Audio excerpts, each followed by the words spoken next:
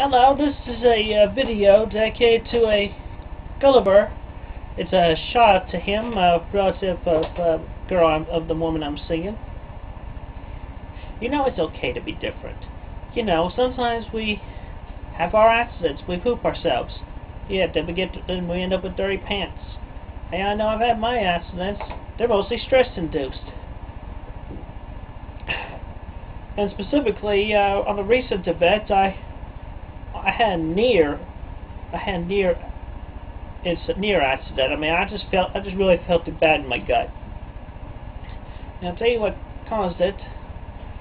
And it was the risk of losing my girlfriend here because of minor differences, especially me being unable to get on the PC because it's been busted. Looking to get a new one. And I am going to get a new one. But anyway, almost did, but fortunately I was able to make it home in time.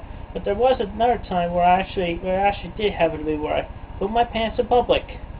It was just stress-induced, and it couldn't be helped. It just came out quick. I mean, it was a very uncomfortable ride home that day. But I managed to keep my cool and clean myself out after I got back home. So, not really a big a deal. I mean, the only way that people might notice is possibly from a weird way you're walking, or otherwise a stench. But yeah, don't think of us as different. It's just something that we gotta take care of ourselves because we can't right now. But we will take care of it after we get back home or when we get to the nearest restroom.